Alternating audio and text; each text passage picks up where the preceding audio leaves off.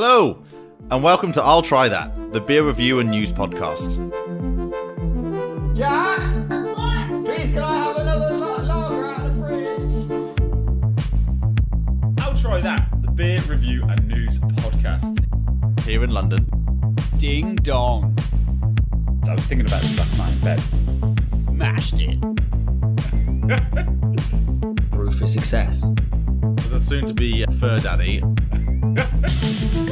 Another one in the bag. I'm vetoing that. This week, we're going to head to the land of kangaroos and koalas. But first, the hop topic. Hop topic. Hop topic. Right, so for this week's hot topic, we've had a question from a listener come in. So Max has asked, "Good afternoon, gentlemen, and Joe." I'm not sure why I was speaking about there. I'm glad he has decided we are the gentleman and you are not Joe, which I'm... Yeah, I don't get the gentleman title. I'm on board. Okay. "I'm enjoying the podcast and learning all about these different beers. There's just one question that has arisen for me. I've heard you talk about the stigma of lagers being, in quotation marks, dirty or somehow inferior. I grew up in Switzerland and have never heard of this. Our beer culture is more like the German one, including the German brewing purity laws. Are there historically more bad beers in the UK? Are the brewing laws less stringent? Cheers, Max." So, Max, I think that's a really good question. And thank you very much for writing in. That's fantastic. We will obviously field as many of these questions. If any other listeners and questions arise, please do email us at illtrythatpodcast@gmail.com and we'll be sure to read them out and answer them on the pod. So first and foremost, I mean, we know that you're referring to the German purity laws. So these are a bunch of laws that came in 2016, which basically, from what I can read from the kind of the crib sheets of what those laws actually did, it seems like they're actually hindering some of the craft beer, or kind of put some rules and regulations around the new entrant into this market, creating a new barrier for entry for beer companies coming into the market, almost kind of protecting the established companies, breweries in Germany and Switzerland.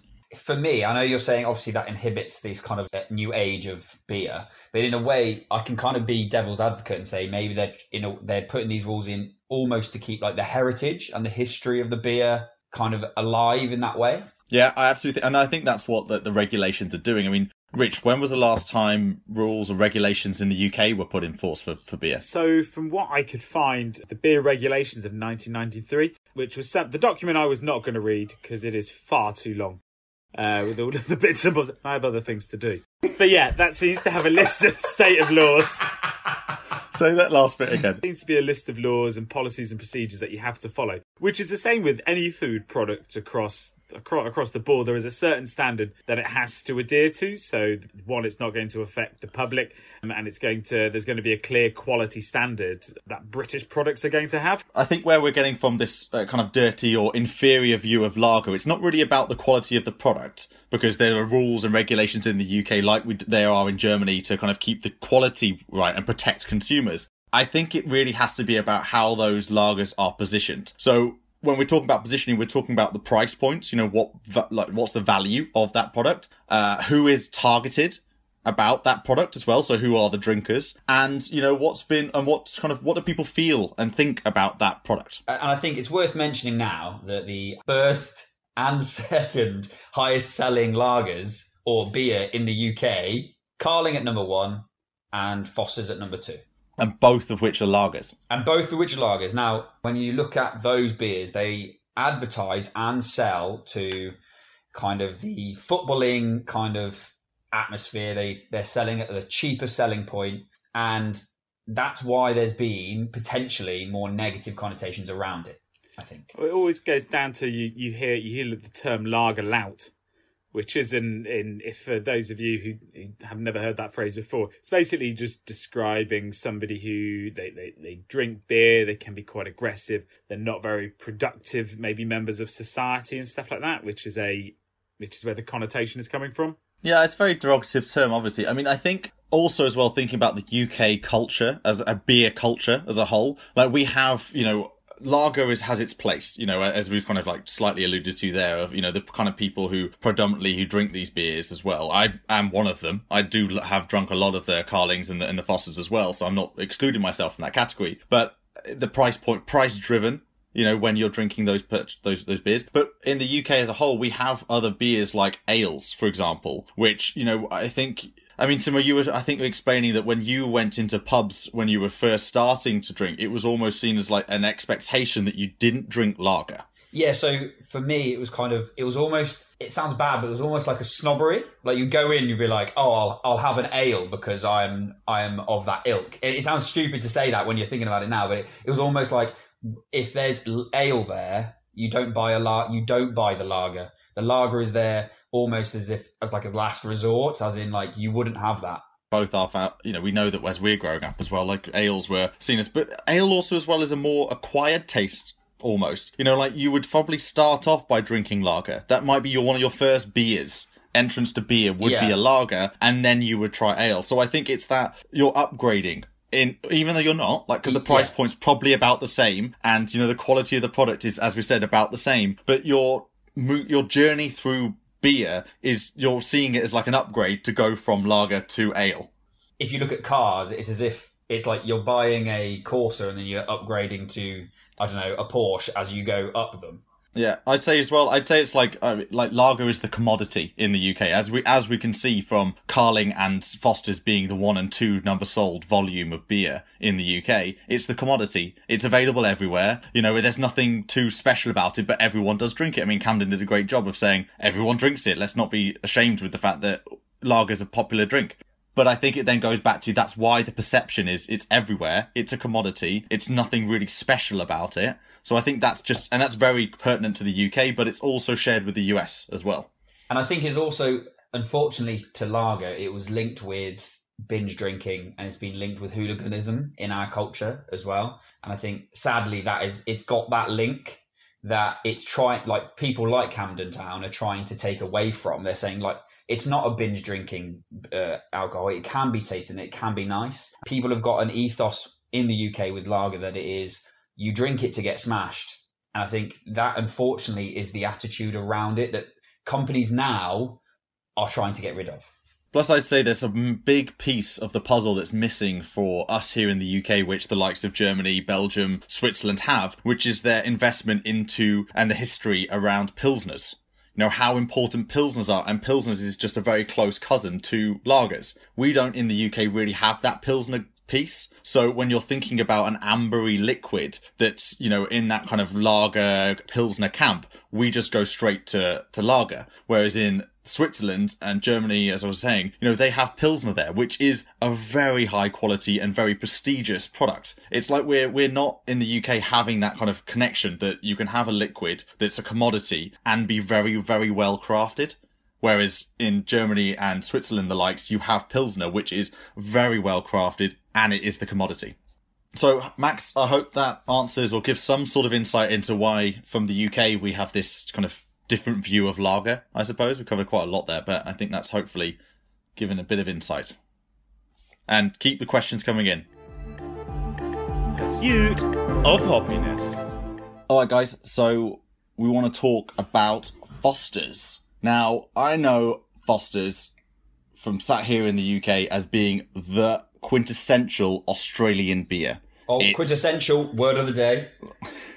It just screams Australia to me. From how it looks, it's like kind of like golden, you know, it's got the colours of Australia in it, emblazoned in the kind of the branding, but also all the adverts that I've ever seen as like, it's Aussie blokes, it's all about Australia, and it's just like, I mean, what was the one that they had not that long ago where it's like an Australian helpline and they said this catchphrase when they picked up the phone?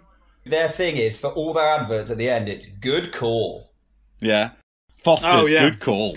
Oh, that's it, in an Australian accent. And they advertise a lot of the comedy, don't they? It always seems to stand around a lot of the comedy shows here in the UK. They seem to tag themselves along with that. They seem to want to promote having a good time, having a laugh. And it seems to be what they want to tie in with their beer. Well, what most of their adverts as well is, it's usually those two fellas in a beach shack. And I think as well, I remember they had a whole stream of them where basically people were calling them up from the UK. So it was a person on the other end of the phone. They were Australian and they were like, hello. And then he was like, I'll stop doing the accent now, I promise. Please. And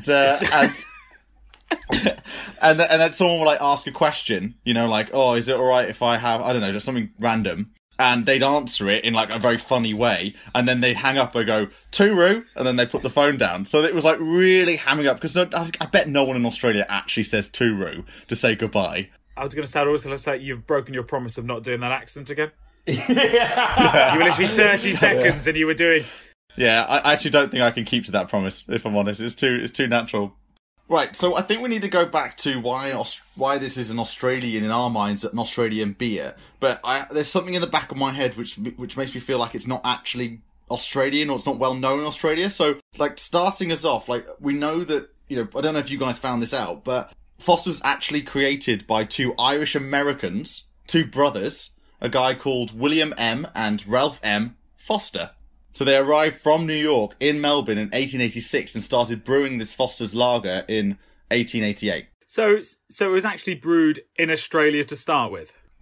So it started off in Australia by these two brothers. Whether they were already making beer in New York and then they came to Australia, I couldn't figure that out. Yeah. But If you actually look at its history and its heritage, it is an Australian beer from Melbourne. yeah. I mean, look at this fact. This is so Australian in that, you know, the first product of it was exported in 1901 when bottles were sent to Australian combatants in the Boer War. So that's South Africa. Oh, okay. You know, so this is like turn of the century, you know, very like helping the troops out. Like, it sounds so very patriotic Australian, doesn't it? I've also got another interesting fact. So in 1889, Foster's won the prize of... So this is a bit of a weird prize. The highest award against the world at the Melbourne Centennial Exhibition. That's the name of the award. The highest award against the world. I don't understand. I'm not 100% sure what the award is for. Right, I just feel like we need an Australian's opinion on this. Simo, can you get Jack in? Is she around? Can you ask her in? Hang on. Jack! What? Can you come in, please? Simo, you can't do that to her. That's horrible. What? This has been a weird sneak peek into your home life. Obviously, you've met Joe and Rich before. G'day, fellas. Hey, Jack. Thanks for coming in. We had a question because we're talking about Foster's and we just can't pinpoint whether or not Australians know about it because it's really just the Australian beer in our mind. But, I mean, what do you think about it? Is it well known in Australia? Simple answer, no. Before I came over, I would not have known that it was an Aussie beer. Really? No. Is it sold in Australia? Do you know? Don't think so. So you've never seen it, never heard of it until you came to England? Correct. So if that's not an Australian beer, what would you call a Australian beer? Go to Aussie beers, you have 4X Gold, Victoria Bitter, Tooheys New, Great Northern, Cooper's Carlton Draft. Oh, I've heard of Carlton. Carlton's like one of the number one, or kind of like it's one of the it's been around for ages in Australia, right? Carlton beer. Yes, it has, as well with 4X, which is 140 years old. So that's one of the big go-tos. Was 4X the one that had all those really good adverts? The quite comedic ones? The one... I think it's the Castlemaine 4X is like, you wouldn't want a warm beer, would you? Yes, that would be it. Good Aussie accent there. I was like, Joe, mistake doing an Australian accent to an Aussie. Well, my Australian family are going to be like, what are you doing? Yeah. When I went to Australia, I thought that 4X was kind of known as what we think Foster's is in the UK, as in it's very accessible and it's like the big drinking beer. Yes. Easy to drink, good for beer pong. It's brewed in Brizzy, where I'm from. Yeah, it's a popular beer, lager, good to drink, hot day, which Queensland is known for its hot weather, so it's an easy to drink one. And I know that you've been talking to your brothers and your dad about potential other like interesting, was it craft beers that we may not have heard of in the UK? Yes, so craft beers are pretty popular. Our big ones that I know of and that friends of mine and stuff drink, we've got Four Pines Brewing Company in Sydney. Apologies, fellas, about losing the first game of the Origin. Bolter Brewing. James Squire. I'm guessing that was some Australian slam right there. And like, boom, Sydney. Yeah. Gotta get that one in there. So you need to explain the state of origin and what that is. All right, rugby league, head-to-head, New South Wales v Queensland, where I'm from. 3 games. They've lost the first one. They'll lose the second, and we'll win the third.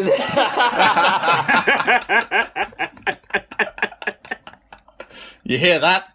Yes. Sydney? Stop it, Joe. You've got to stop doing the accent. Seriously. That's awesome. Apologies to my New South Wales family.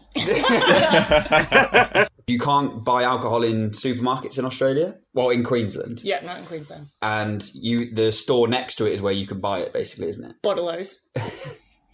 Bottle-O's. And, Bottle-O. Bottle-O. Bottle shop. Bowl shop. Oh, okay. You got to abbreviate everything. Oh yeah, what's some other abbreviations? What else do we have? Afternoon is Arvo. Garbage. Men is the Garbo. Garbo. Garbo? Are you just adding O onto a lot of things at this point? It seems like it. It works though. Same with names as well. Simo is very Aussie. Australian. Very Aussie. I think we were future-proofing you for your future move over there, Sim. Well, this has been an interesting insight into the Australian culture. And Jax, don't want to take up more of your time, but goodbye-o.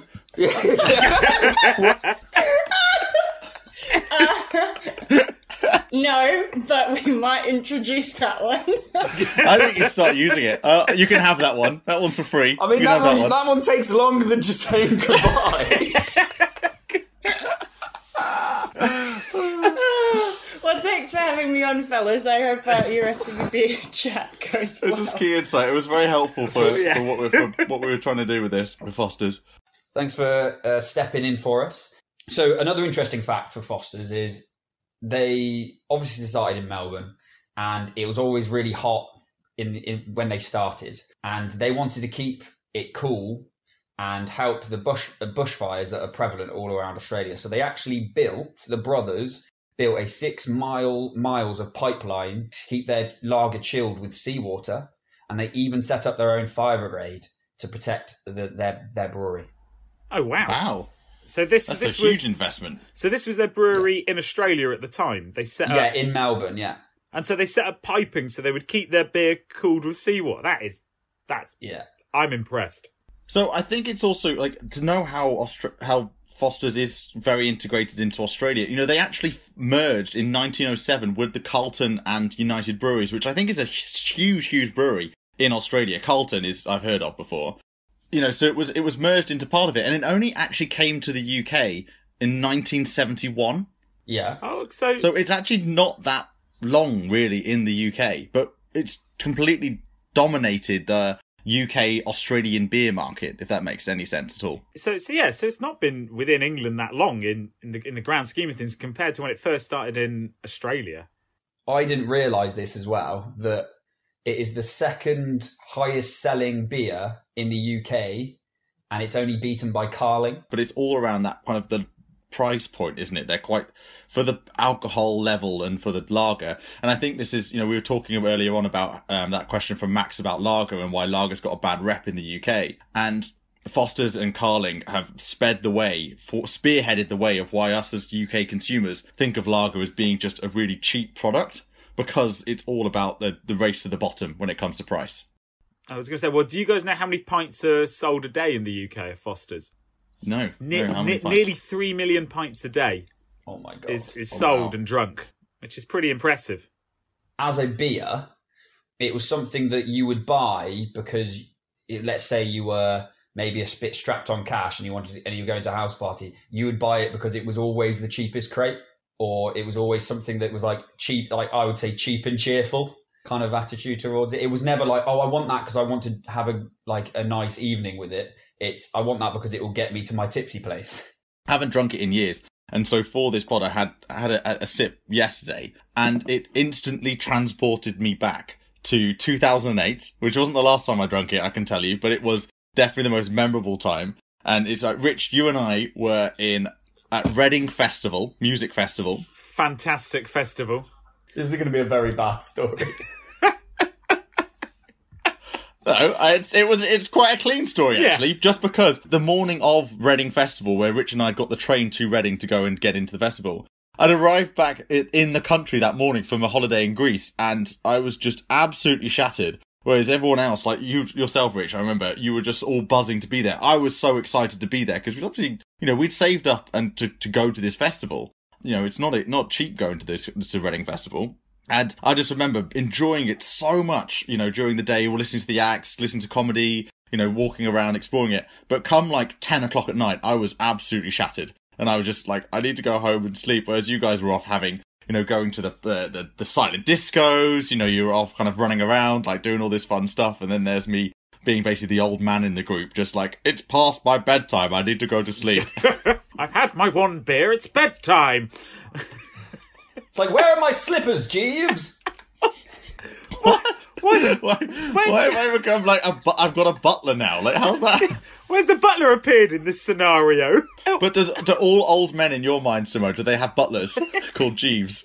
Well, if they don't, they're missing out. And at what point have any of us in our lives, have any three of us, ever had a butler in our household? Well, if any of us are going to do it, Joe is. What? How are you justifying that? So I think we briefly touched on the kind of the mergers and where it's kind of in Australia. But importantly to note that they actually got massive when they got bought by SAB Miller. And that's where they got introduced into South Africa, a load of other kind of world country, another load of other countries around the world. But obviously, as we know from like 2019, 2016 time, that actually SAB Miller went bankrupt. And so all the other breweries started buying up their other brands, their territories, their countries, and Foster's is no exception to that. So Foster's is now owned, as you can probably guess, by AB InBev. Of course. Heineken International own the brand rights for the UK. Oh. So how does that work? Because that really confused me. So Joe, please do tell. Yeah, let me just, I was there consulting on this merger and acquisition, so I know all the ins and outs and details of it. I was in the boardroom.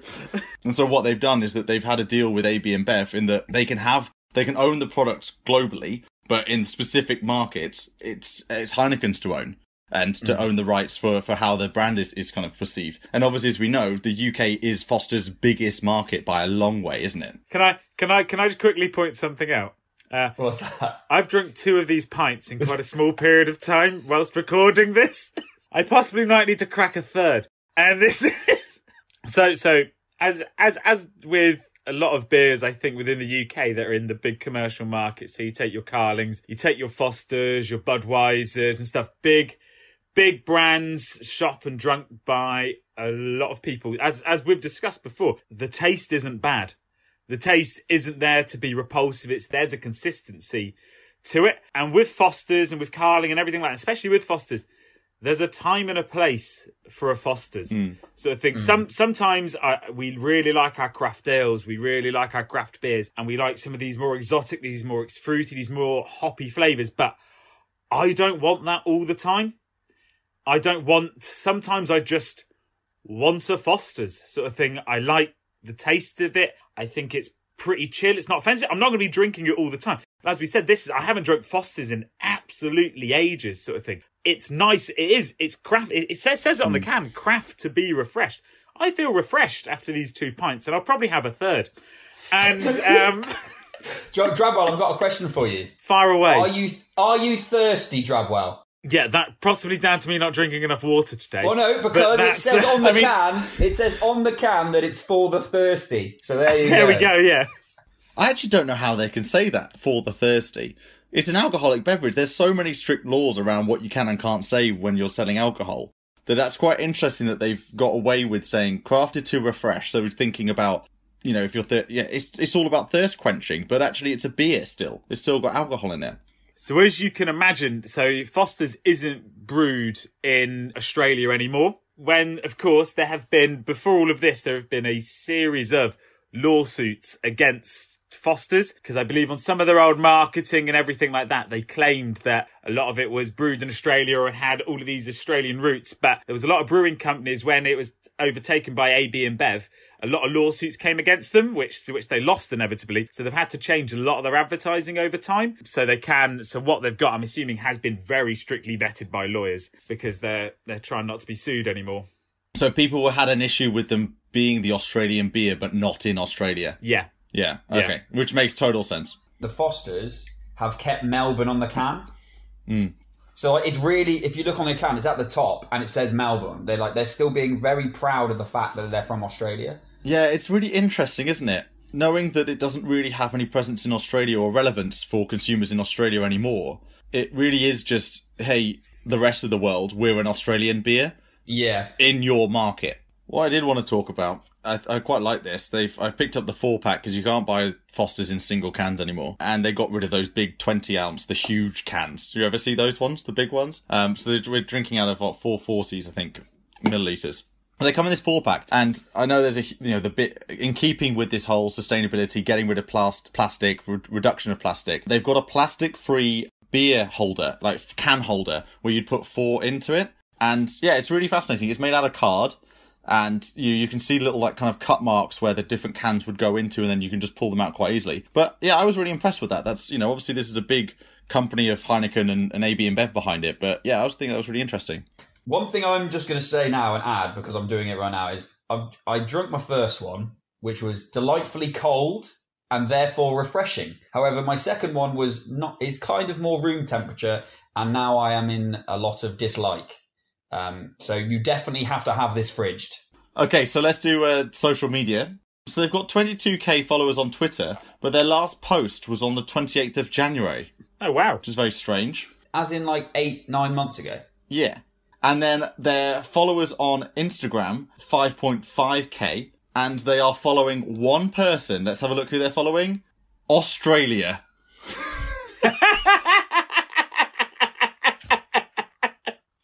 That must be a joke. That's awful. That's amazing. It That's can't a be. really bad joke. That's a really bad one. So yeah, we'll put the links in the description for their Instagram, Twitter, and Untapped website. I think we can all agree that Foster's is not Australian in any way, shape, or form, is what probably constitutes being Australian. Yeah. An Australian beer nowadays. It's definitely not a go-to lager for if you're trying to have a nice tasting beer. No. But if you want to be part of the 3 million pints a day and be part of the second highest selling beer in the UK market, then you'll grab a Foster's. And that's all we have time for this week's episode of the I'll Try That podcast. And so from me, Joe, Rich. And Simo. goodbye. And don't forget to follow us on Instagram, Twitter. And watch us on YouTube. Goodbye now. Always drink responsibly, and if you or anyone else needs some help, go to drinkaware.co.uk for more information.